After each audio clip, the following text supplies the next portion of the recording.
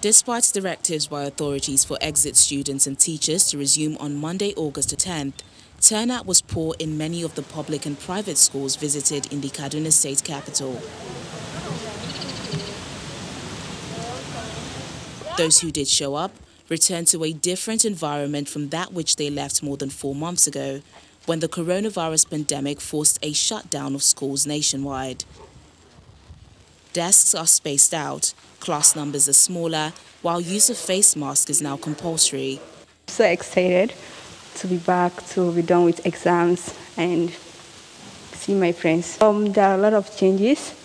The hand sanitizer, the washing of the hands and the social distance, which is so good. We are prepared because we have enough classes to accommodate the students. And we have already observed the distance in the social distancing. We make the student into 15 per class according to their subjects. Exit classes also resumed in Bauchi State with strict observance of safety protocols.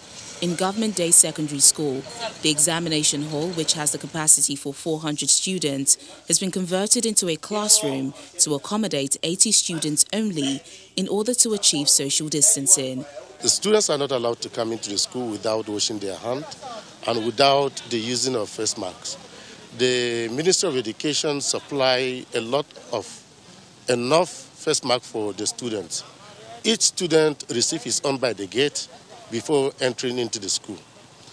And the seating arrangement in our classes, we want to listen to classes. So it is only students are being allocated a seat. Meanwhile, public and private schools in Zamfara State have been reopened for exit classes ahead of the senior secondary school certificate examinations. Most of the schools in the state capital are enforcing the use of face masks, hand sanitizers, and washing of hands before entry into the school premises.